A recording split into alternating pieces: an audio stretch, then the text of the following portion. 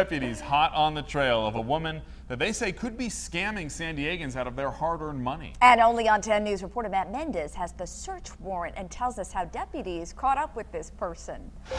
Hey, good afternoon. Yeah, deputies have been looking for this transgender woman for over a year. They believe she set up a skimmer at an ATM in Santee. Crime Stoppers even blasted flyers with her picture.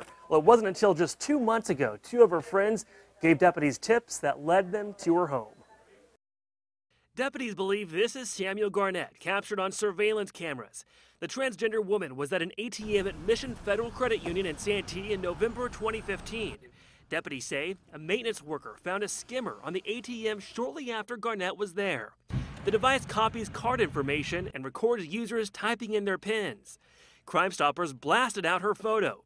According to a San Diego Superior Court search warrant, a year later, two of Garnett's friends came forward. One of them said Garnett had access to her online accounts and duped her out of about $10,000.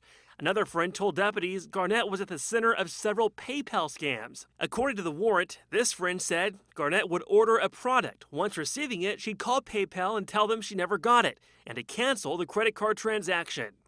Deputies got a warrant to search her home, looking for stolen items and clues that could connect her to identity theft. Garnett is not currently in jail. When I knocked on her front door today, no one answered. And I do have calls into the San Diego County Sheriff's Department detectives to find out if she's ever been arrested or also if she's connected to any other crimes, and I'm still waiting to hear back. We're live in the newsroom. Matt Mendez, 10 News.